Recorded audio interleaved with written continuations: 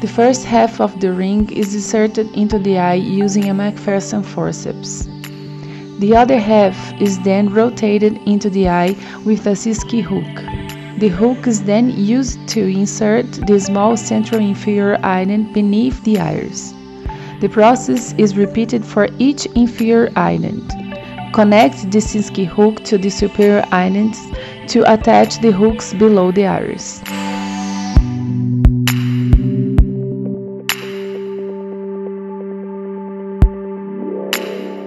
Connect the Sinskey hook in the large superior island and rotate the ring to the anterior chamber. With the ring near to the main incision, use a McPherson forceps to remove it from the eye. Following our success with the first tests, we started a new study to evaluate the ring efficacy.